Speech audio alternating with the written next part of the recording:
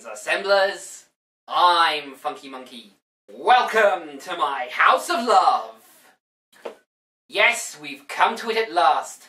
The end of the road to the Avengers. The culmination of the Marvel Cinematic Universe's first phase. And I wouldn't be doing justice to it if I didn't put out the call, Legion Assemble! I would love to, but ich muss viel Deutsch lernen. Understood. I know how hard studying can be. I'll let you get back to it. Oh, and also, Happy Viking has been having some migraines, poor lamb, and so I don't think he's going to be around either. Well, thanks for dropping by. Circe Mercer, ladies and gentlemen. Doyenne of Channel Awesome and gadabout of internet video. Also, let's take a moment to give it up for Mr. Happy Viking, and hope that he's feeling better pretty soon. In the meantime... Hello? Ursa gave me this Ursa netcode and she told me it was important. What's going on? Why, as I live and breathe, it's Miss Sofie Liv, the positive gamer woman. Oh, trust in Ursa and she will provide. Nothing to worry about, madam. It seems that Ursa has given you this code so that you can join us in today's Avengers review. You're reviewing the Marvel Avengers movie?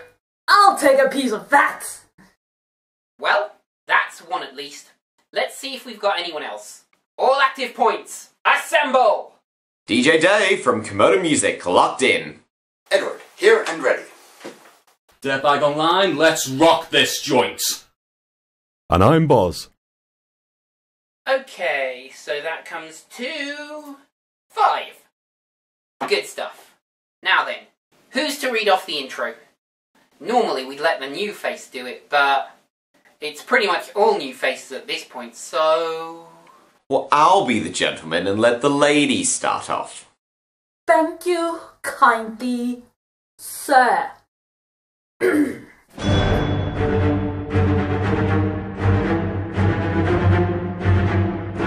Released in 2012, Marvel's The Avengers brings together the classic team to battle Loki, the mischievous Asgardian, and his red-hand army of disposable soldiers from space. On the way, we pick up the notorious Black Widow, the Bowman Hawkeye, and even S.H.I.E.L.D. director Nick Fury gets his own big damn hero moment. This fanboy-pleasing super crossover was of course well received at the time, but does it hold up to the scrutiny now? Well, let's find out.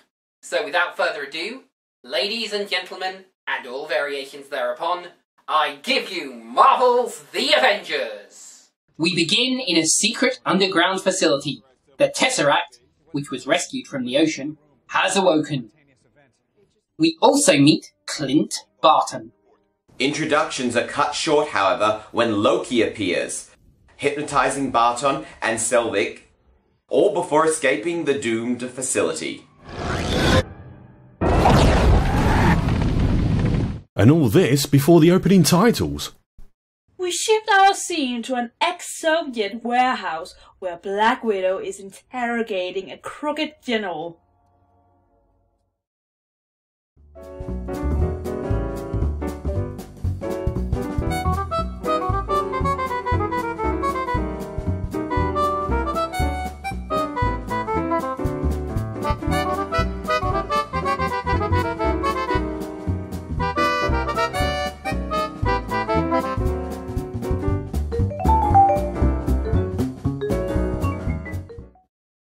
Cut to India, where we meet the aforementioned big guy, Bruce Banner. Everything goes swimmingly until... Stop lying to me! I'm sorry, that was mean. And in New York, Fury brings Captain America into the party, while Phil Coulson has 12% of a moment with Tony Stark. The team begin to assemble aboard the S.H.I.E.L.D. helicarrier. But it isn't long before Loki makes his move.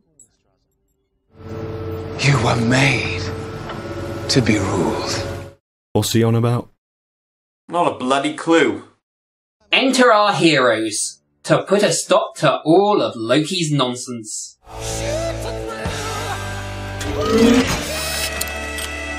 But Loki was only a distraction, and someone else has designs on him. And so looking for discuss this latest silliness until Iron Man intervenes.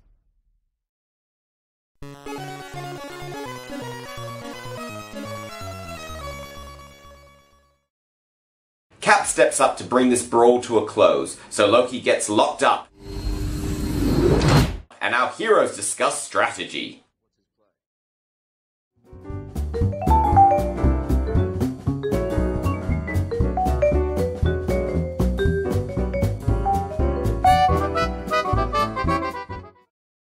Steve, Bruce and Tony discuss what they're not being told, and Captain America goes to investigate. Meanwhile, Natasha uses her very specific skill set to charm Loki. You're a monster. You brought the monster. So, Banner. Yes, you go, Black Widow. That is how you interrogate someone. But Loki is still 2 steps ahead, and as our heroes bicker, his forces attack. Put on the suit. Yep. Cap and Iron Man head out to repair the engine. And Black Widow has Hulk problems. Now if that had been me, I would have just stayed motionless and played dead. Although, is it entirely terrible that part of me wanted her to taste creamy Hulk justice? Yes, it's entirely terrible. It is just a touch messed up, funky lads, and this is coming from a guy called Dirtbag. Yeah, you're probably right. Ursa'd kill me if she found out half the stuff that's going on in my head at any one time. Could be worse. Could be dispensing that kind of thing yourself. That would be terrible. Luckily, Thor comes in for the rescue, and Hulk is lured outside. Don't get angry! But oh dear, Cap's out of position, and the engine's restarting. And worse, Loki tricks Thor into the capsule. Are you ever not going to fall for that? But Black Widow is on hand to knock some sense into Hawkeye. And Phil Coulson is on hand to stop Loki. Oh, I got this one. But, oh dear.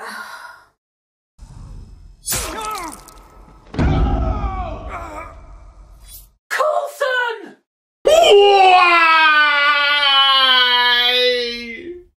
No! Oh God! We'll avenge you! You brave, brave man. Damn you, Loki! We will avenge him. Ladies and gentlemen, a moment of silence for Agent Phil Coulson.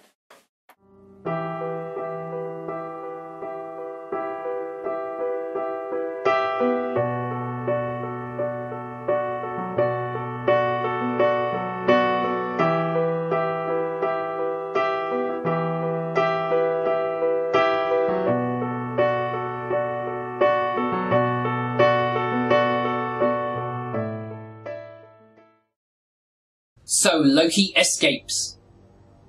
And we learn what happened to the Hulk. Meanwhile, Hawkeye and Black Widow come around.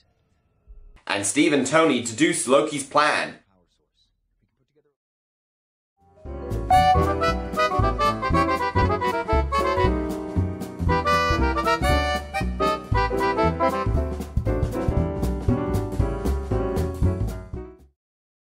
Tony goes to face Loki at Stark Tower.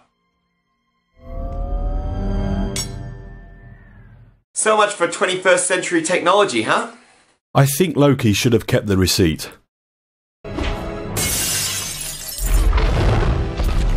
But the portal opens, and Loki's alien army pour through. Thor makes one last attempt to reason with his brother, which goes about as well as you'd expect. But civilians are trapped, so Cap goes to the rescue.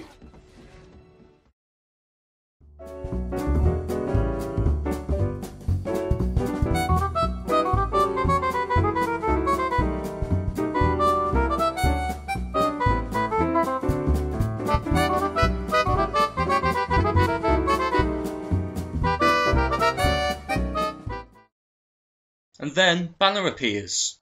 For Tony's ace in the hole. And now, ladies and gentlemen, the big noisy battle. The part that broke Ursa. Unfortunately, it doesn't really add much to the plot, so we're skipping most of it. But the only way to stop the army is to close the portal. Black Widow goes up. And Nick Fury has to deal with an angry Security Council, on whose orders a nuke is dispatched. But Iron Man isn't about to let nervy politicians blow up New York. Politicians, eh? Who'd have them?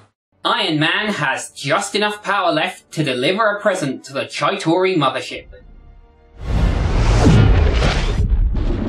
Lucky for him then, that the rest of the team are there to bring him down safely. And so our movie ends with Loki's return to Asgard, and the Avengers going their separate ways. For now, at least. So that was Marvel's The Avengers. Opinions then. Who wants to start? I'm no Marvel or DC buff, but the little I've seen from movies and cartoons, I like. And I do like this movie, as well as its predecessors. As much as I like Tony's way of gathering the truth and using it against others, his arrogant know-it-all attitude does get to me quite often. And I wasn't too fond of the way David Banner was played. But all in all, I think the rest of the cast, as well as the story, was okay. I really think this is a great action blockbuster, despite having a few contrivances here and there, but besides that, this movie is a romp. I think Josh did an excellent job handling the characters and the pacing of the film, as, like all good comic book movies, it's a character piece. And who else to pull it off than the king of nerds himself? In Josh, we trust. This is the big climax of Phase 1. The culmination of a 5-year cinematic experiment in pulse-pounding 4-colour action in motion. Oh sure, it drags in places, but it's done with heart and style and snark and humour and humanity. It's shot through with human drama. From the vulnerability of Ruffalo's Banner to another brilliant turn from Robert Downey Stark, not to mention the moments of Thor 1.5 from Hemsworth and Hiddleston, and Scarlett Johansson's Black Widow, rightfully lauded as a feminist triumph. And even if the gravitas of Coulson's sacrifice was later undone by the Agents of S.H.I.E.L.D. TV show, the push they needed was the push we needed. It's been 2 years, and a lot of water has run under the MCU's bridge, but I think this is a good movie, and I definitely put it into the House of Love. In summary then, it's a big thumbs up for Phase 1. So thanks everyone for watching, and thanks to all my co-hosts for joining me today. And now, all that's left to do is the roll call. Source Immersa from Stuff You Like. Watch my show on YouTube and Blip, or follow me on Twitter. Edward, video nomad and maker of things. You can check me out here. I'm Dirtbag, and you can watch Metal Breakdown on YouTube and peanutbutterdisaster.com. Keep it metal. DJ Dave from Komodo Music. Be sure to check out my stuff on my YouTube page. Sofie Liv, the positive gamer woman, a bit of a movie dog and a damn hot cosplayer. Check me out here. Boz of the BBB. Tune in on Wednesdays on Slay Radio, 8 o'clock CET. Thank you. Rudeness, by the way. And Funky Monkey of the House of Love. Subscribe to my Patreon for secret goodies. And that is that for today. So for all of my co-hosts, I've been Funky Monkey, wishing you good days and great entertainment. All together now. So long, folks.